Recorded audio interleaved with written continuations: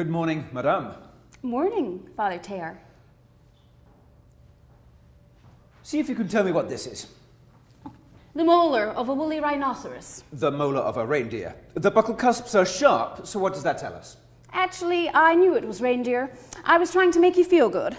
You were bound to be nervous the first day. It tells us that the animal was less than 3 years old. Why should I be nervous, madame? Alone with an attractive woman for a whole morning? It has happened before. In Paris? In Paris? Heavens, tell me all about her. She was 500,000 years dead. Tell me why an assistant professor in Romance languages wants to identify and catalogue a bag of bones. Because it'll make a nice change from teaching Manzoni and Cervantes and Victor Hugo. I met an American girl last year, name of Ruth Sattel, anthropologist. When she heard my husband and I spend our summers in the Pyrenees, she got all excited. Her big dream was to find a fossil man in the Pyrenees. Well, that's why she'd come to France. I thought, I found my French man, why not help Ruth find hers? We did our dig, she got her guy, and I got the leftovers, which are fascinating. So for me, the next stop was the Natural History Museum. Madame, you may have charmed the director of this museum, but you have signally failed to charm me. You are an amateur. I am a professional engaged in professional research. Professor Boole was mistaken. I do not have time to supervise your hobby. Now please take your toys and go. Toys? Well, give them to the caretaker if you don't want to play with them yourself. He has grandchildren. This way, Madame Dilettante. How dare you? How dare you? I am not a dilettante. When I agreed to help Ruth, I spent months going to lectures by Professor Boole right here in this museum. Tertiary and quaternary mammals, lectures on Paleolithic. I studied for hours every day. We found a cave in the Pyrenees. We were absolutely professional. Mapped it, dug it for 4 months, sifting the soil, sorting the fossils. I want to study for a doctorate in paleontology. I am absolutely serious. I am not a dilettante. How were the Pyrenees formed? What? Elementary geology. How were the Pyrenees formed? I don't know. Goodbye, Madame Ida Vaillant-Couturier. Is your husband Paul Vaillant-Couturier? Yes. The notorious communist, the Red Deputy, and I'm a Red too. Professor Boole's little joke, asking me to supervise you. He's a notorious anti-clerical. Goodbye, Madame. Back to your books. I wasn't interested in geology, but animals. Bones, not stones. I didn't need to know about geology to help my friend. If you want me to learn geology, I will. But it was fossils of prehistoric mammals I was after in the Violet Cave. It wasn't easy for me either, Yet given my beliefs, being told I'd be working with someone dressed like you. But Professor Boole said you were the best person to supervise my research, and I want the best. He knows I'm serious. Try me again. Pierre. Pierre de Chardin. Peter. Saint Peter fished for men. How many converts will Father Pierre hook, measuring Chinese rats? Oh, rat moles, sorry. Well, why moles, not souls? Madame, Jesuits are bound to preach the gospel, certainly. But if we have particular gifts, then we're encouraged to use them. I'm a geologist, ad majorem Dei gloriam, to the greater glory of God. Studying stones adds to God's glory. Hammering rocks, nonsense. In the beginning, Madame, God created the heavens and the earth, for us to live on and to love. You're having a love affair with Mother Earth. Yes, Madame, in your brash American way, you've put your finger on it. All my life, I've been in love with the earth, with matter, or rather with something that gleams at the heart of matter. Spirit is the higher state of matter. The Christ who created matter created that fossil, Madame. Ida. Madame, tell me what you've learned about it, as if in a formal report.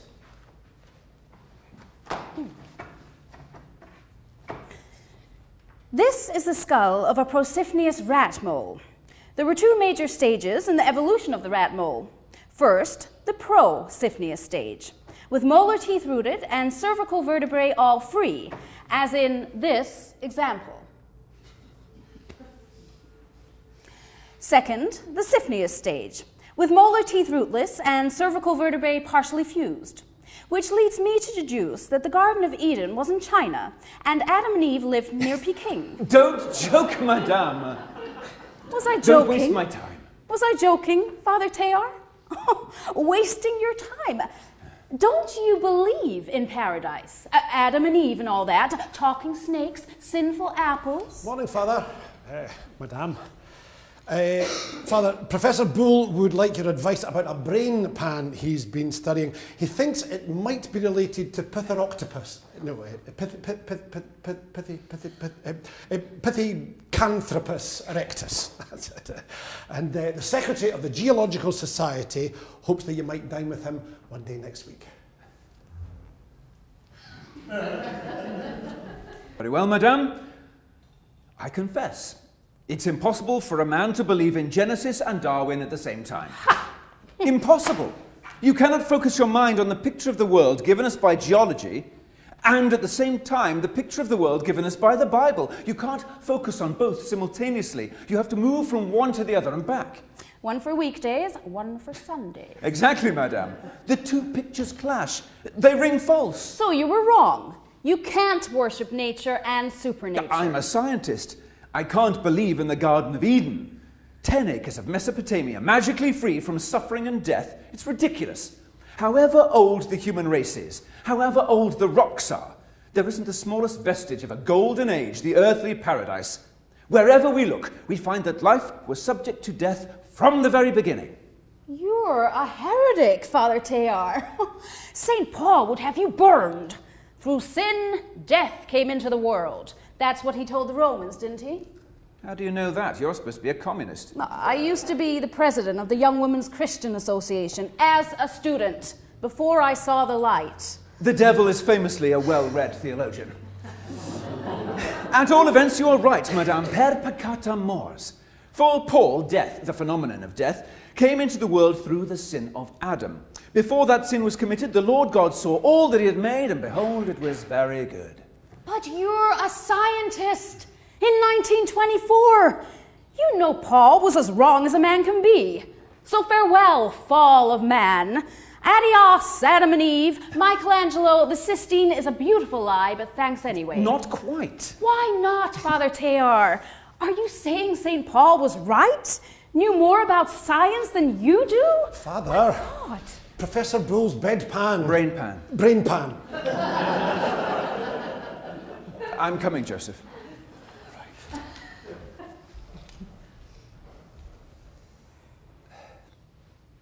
I no longer believe Adam was a single individual. I no longer believe that we might one day dig up his bones somewhere in the Near East. All that science allows us to say is that when we first see the human race, we see a group, we see a crowd, which must have appeared gradually through a number of avenues. No wonder your church prefers to pop you in a lab and not a pulpit. So I was right. Father Teilhard no longer believes in original sin. Oh, but I do. I do. How could I not? We see its effects everywhere. Disease, torture, war, death, dissolution. These things are the condition of the entire world. But it's not original sin as St. Paul understood it. As Holy Mother Church still understands it to this day. It wasn't the sin of an Adam.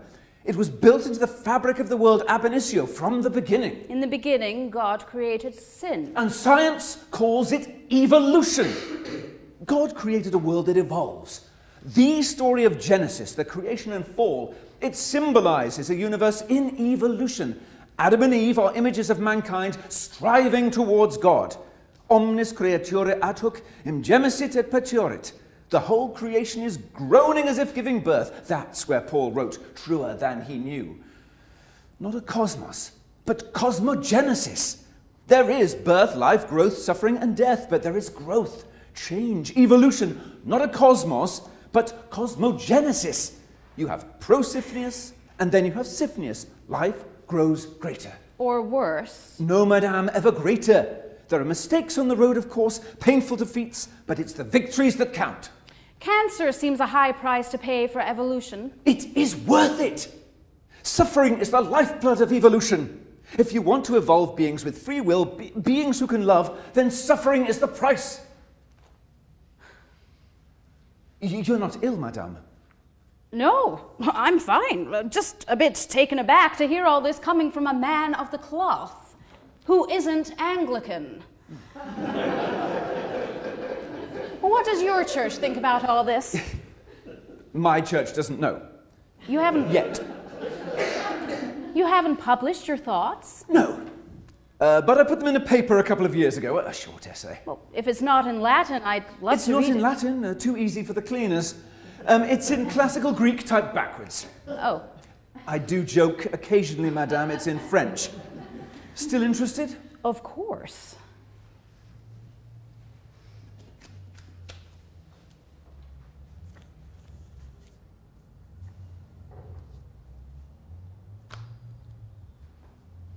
How do we know Neanderthals were a separate species?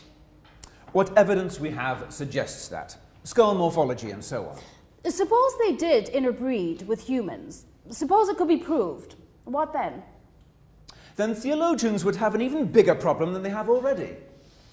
But a brave theologian would bet it will never be proved that humans and Neanderthals interbred. Would you bet that they never did interbreed? No. Thought not. I'd like to prove they interbred. Have a go, at least. It'd be interesting. Yes, me, Ida. Well, how long would it take for me to train as a paleontologist? 6 years. 6 years? That's nothing. It takes 15 to train a Jesuit. Yes, madame. You could get a doctorate in 6 years if you work hard and don't argue with your supervisor. But that's half the fun. And it'd give Joseph something to worry about. Joseph? What's he worried about? That I'll hit you? That you'll fall in love with me.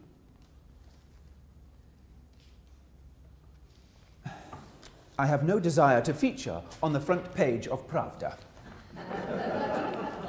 That was a very vile thing to say. Vile. Apologize. I apologize. For your penance, read Das Kapital by Karl Marx. I already have. Wow, I'm impressed. I've always enjoyed fiction. Fiction.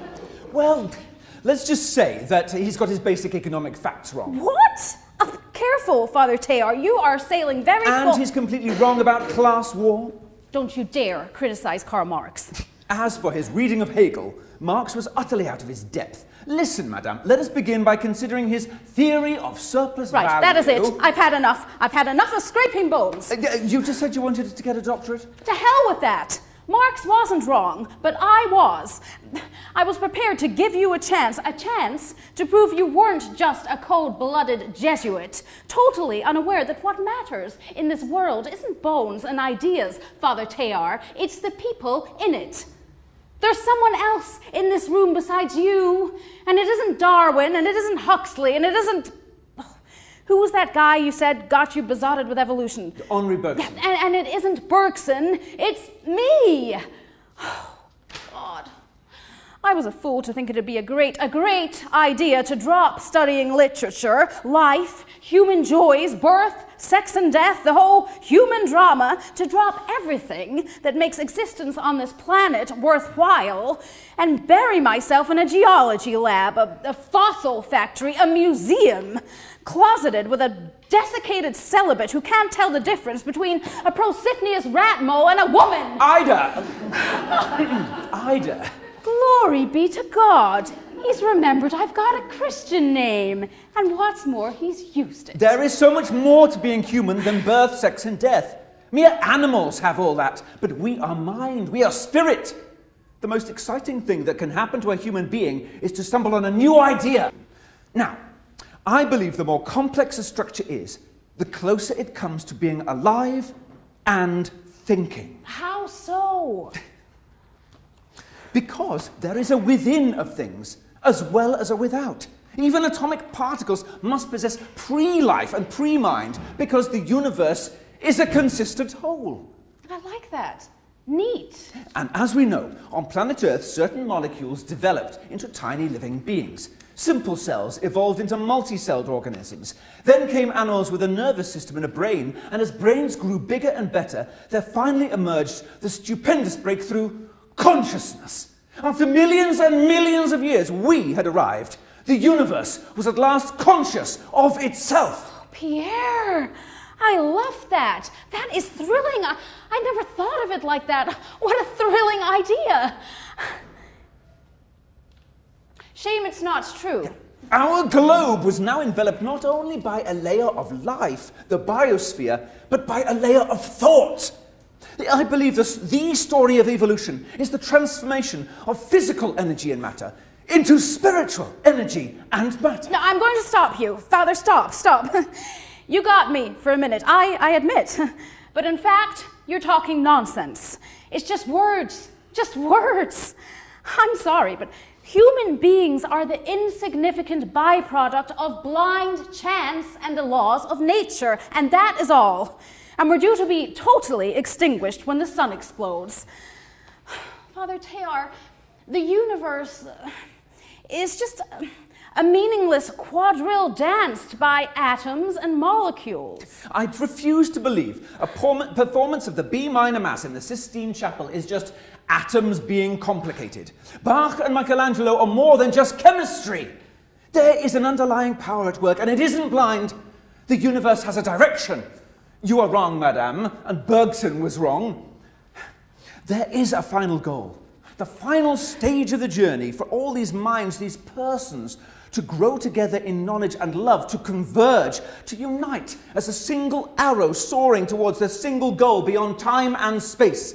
And because the emergence of persons in the universe is the highest good, is it not obvious that the goal of evolution must be the supreme person, Jesus Christ? And our humble task, as St. Paul almost said, our task is to become cells in the body of Christ. What did he actually say? Utos hopoloi an summa esmen en Christo, trodecathes eleilon mele. Help. United, you are the body of Christ, but each of you is a different part of it. Don't go, madame. Continue your work here. The God of love is also the God of truth. Love and truth, they both matter. I enjoy your company. That's to say, I enjoy your stimulating ideas. And the fact that I am female? All that God made is good, and he made them male and female. Over your dead body. You're incorrigible, Father Teilhard, but I'll stay. There's a letter come for you, Father. I've made a little progress, Joseph, but not as much as I would like. I'm sorry to hear that, Madame Vaillant-Couturier. How's your husband? As generous as ever. Is he indeed?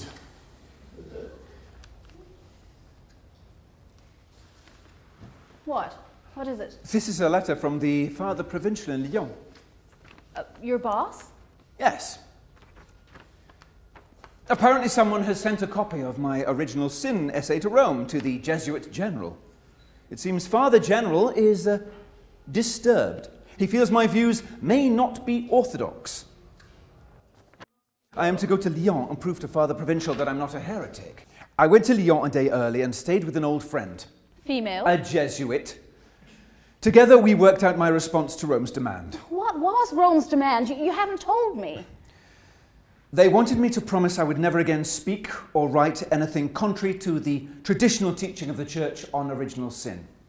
Well now, I felt that that was both too vague and too absolute. I believe I have the right to study the subject at least. And what's more, as a priest, I have a duty to help anyone with a difficulty with the doctrine, and there are plenty of those. And that's what you told Father Provincial the next morning. Did he bite your head off? Not at all. He's on my side, if anything. We talked for a while, and then I gave him the statement I'd typed out the night before. Which said? Which said that my essay was merely a provisional attempt to reconcile the dogma of original sin with the facts of experience, I promised that from now on I would be extremely cautious in discussing the subject and more clearly orthodox. That statement is now on its way to Rome. End of story? End of story. I'm a very small fish in a very big pond. Good. I was worried about you. Pierre, I've got a New Year present for you. Well, better late than never, but you'll like this one. The facts of experience get bigger every day. Guess what's in today's paper? Our galaxy isn't the only one. There are other galaxies. Lots of them. The universe is even bigger than we thought. Indeed. Who discovered this? Einstein? Dr. Edwin Hubble. American, of course. Isn't it exciting? Relatively. Your Vatican guys are going to have a problem spreading original sin to all these other worlds. Adam and Eve, time travelers, have eaten apples in over 1,000 galaxies so far. Come on, fellers, give the snake a break. Aren't you pleased? I'm afraid my Vatican guys have something else on their minds at the moment. They didn't accept your statement? Absolutely not. Worse. They have descended from the general to the particular. They want me to agree to 6 propositions. What?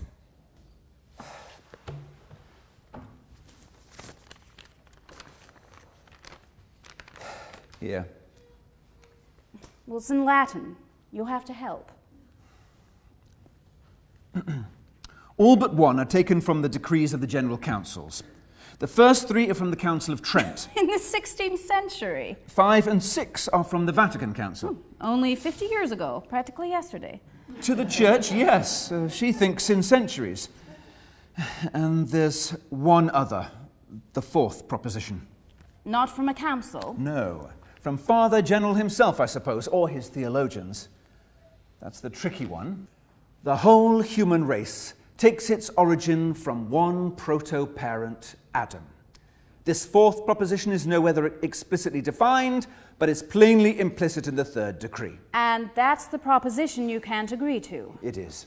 Because they're mixing theology with science. And getting it wrong. It's Galileo all over again. Their theology is right, but their science is wrong. Well, will you write to Rome? Oh, yes. I will say I'm happy to repudiate, absolutely sincerely, anything in my essay that contradicts the 6 propositions. But that still leaves the problem dangling in midair, completely unresolved. How are you going to reconcile what Genesis tells us about the origin of man with what science tells us? Someone's going to have to do it. The church can't just ignore the problem like the Scottish preacher. I don't know that one. The Scottish preacher said to his congregation one day, "And now we come to the very difficult passage of Scripture, very difficult and mysterious indeed, and having stared it boldly in the face, we pass on." Father Teilhard, you believe in Christ and St. Paul. I believe in Marx and Lenin. I believe the revolution will come. And I warn you that when it does come, it will destroy religion along with capitalism, because... Doesn't it occur to you that communism is a religion? And is it surprising? Marx was a Jew. The workers are the chosen people, and he was a new Messiah preaching the promised land. I would rather fight for a paradise on earth where all men are equal than flee the world and spend my life praying for pie in the sky. Have I fled the world? Do I fear matter? I worship matter. It's the vehicle of grace. I believe the task of any Christian is build the earth, not deny it. To make our way to heaven through earth. But heaven is a fantasy, Pierre. And Marx's dream of a classless society is not. A world where the state has vanished and all men are free to say, I'll design the dresses and you dig the coal.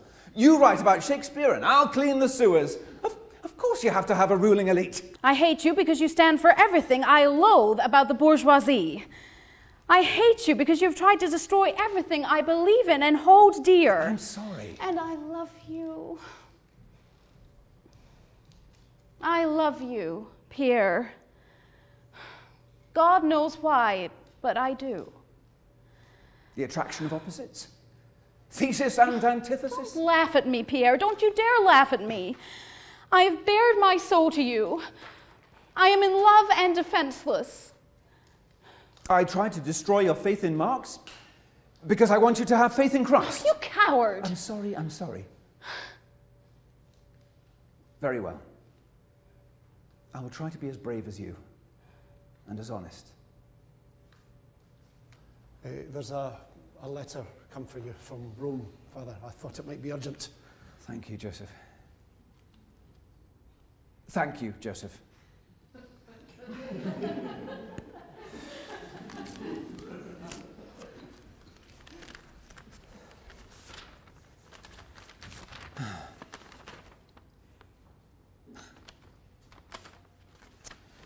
They still want me to sign the propositions. They are implacable.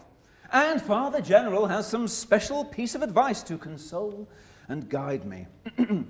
The Catholic scientist has an infallible rule to save him from useless trouble. He must dismiss a priori anything that contradicts Catholic dogma. Lunacy. Complete lunacy. Don't they realize there's an army on its way ready to tear down this citadel that they've retreated to? Are they utterly blind? Pierre. Pierre. What happens now? I'm going to have to think. I'm in shock. Forgive me. How can I go on like this week after week? The whole human race takes its origin from one proto-parent, Adam. It is false. It is false! But how can I defy them? Why not defy them?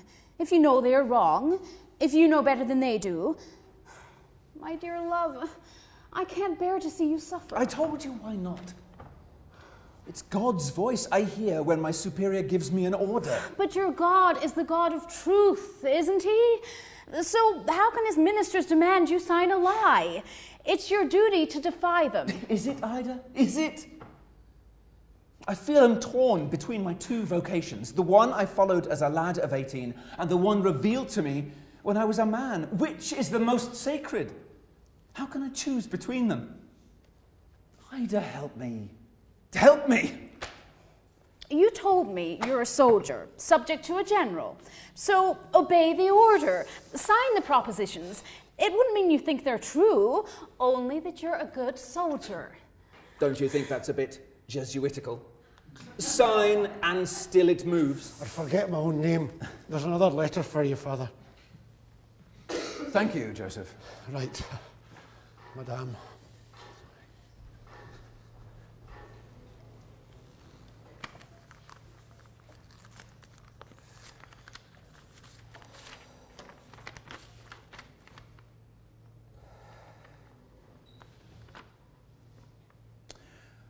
Roma lacuta est. Causa finita est. Roma has spoken. It's all over. I have to resign as Professor of Geology at the Catholic Institute and never teach at the Institute again. And I'm to return to China and do my geology there and only ever write on purely scientific matters. And of course I have to sign the 6 propositions.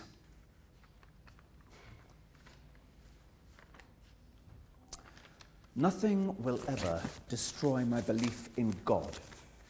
But at this moment, it is very difficult for me to believe in the church. Yes. This unbelievable 4th proposition. Is this in fact a sign from God to go my own way? Start a new religion? Is my love for you, this overwhelming, blinding Damascus revelation, has it come from the God of love? Does he want me to love you as a man loves a woman? After all these years, have I been wrong about my vocation to the priesthood? Yes. Universum ganus hominum, ex uno protoparente Adam ortum habuit. How can I sign that?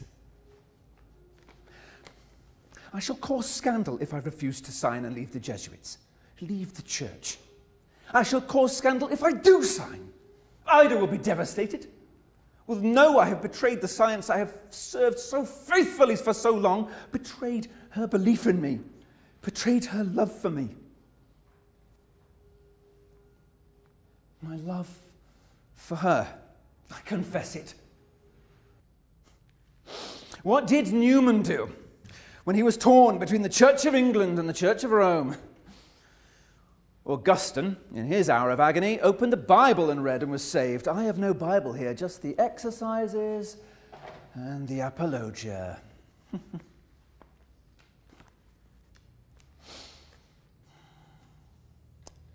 There is a time for everything, and many a man desires a reformation of an abuse or the fuller development of a doctrine or the adoption of a particular policy, but forgets to ask himself whether the right time for it has come. And knowing that there is no one who will be doing anything towards its accomplishment in his own lifetime unless he does it himself, he will not listen to the voice of authority, and he spoils a good work in his own century in order that another man, as yet unborn, may not have the opportunity of bringing it happily to perfection in the next.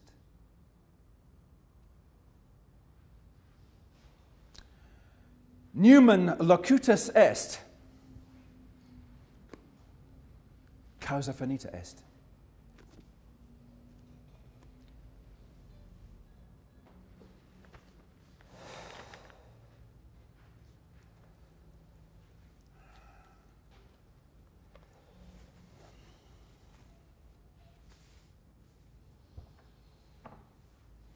I accept these propositions in the full sense that Holy Mother Church gives them.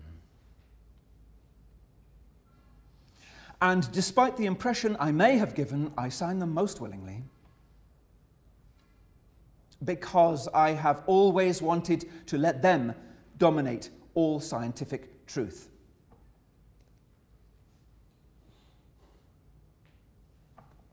Profoundly convinced that human science only has value if it comes from Christ and leads us back to him, I'm absolutely determined to set the revealed figure of our Lord Jesus Christ in its integrity and perfect reality above all scientific truth. Paris, 1st of July 1925. Pierre Teilhard de Chardin.